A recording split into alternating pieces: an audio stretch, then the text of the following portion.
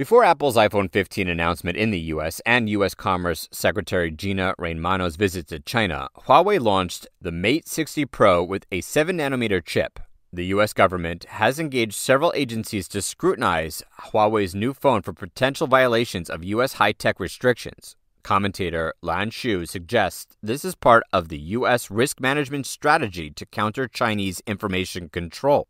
At a U.S. House hearing on September 19th, Commerce Secretary Raimondo stated that there's no proof that Huawei's ability to mass-produce advanced chip smartphones. However, Huawei unveiled an advanced chip phone during her China visit, causing unease.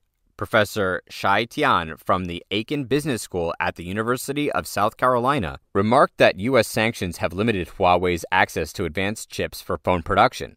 Huawei has already produced 7nm phones, which may embarrass the U.S. government. They have authorized multiple agencies to deeply investigate Huawei's phones, examining their origin, technology, and compliance with sanctions.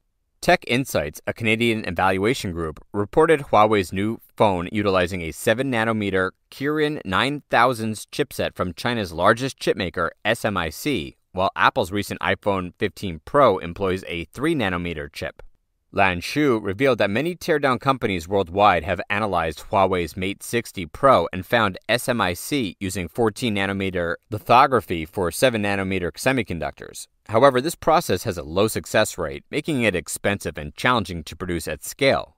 Lan Shu emphasized that the U.S. government is concerned about Huawei's 7nm chips because they are extensively used in U.S. military high-tech equipment. China's supply capability challenges the U.S. even if mass production remains costly.